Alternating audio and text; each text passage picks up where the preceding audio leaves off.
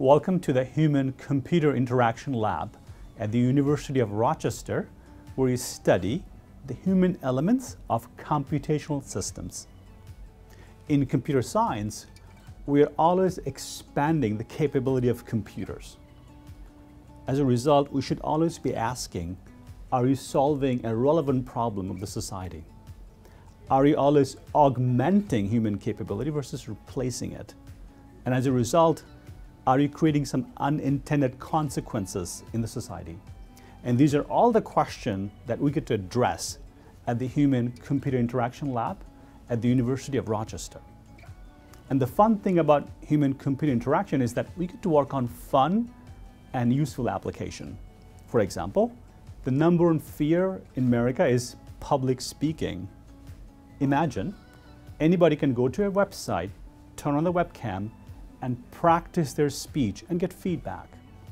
And we have validated this to help individuals with autism or even helping doctors to have better empathy as they deal with patients.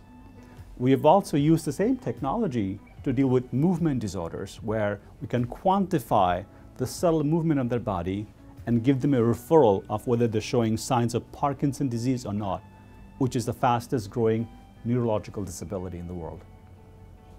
We create embodied and intelligent technologies that offer new forms for learning and communication, especially for people with diverse abilities and background, such as autism, deaf and hard of hearing, and students from underrepresented communities in STEM education. So these technologies can range from augmented and virtual reality, tangible user interface, embodied conversational agent, and other AI-powered and playful user interfaces. What's special about those technologies is that it helped augment our thinking and communication during real-time, face-to-face, and physical interactions.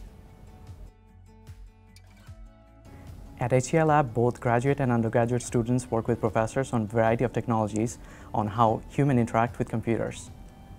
Human-computer interactions explore the space where humans and computers meet.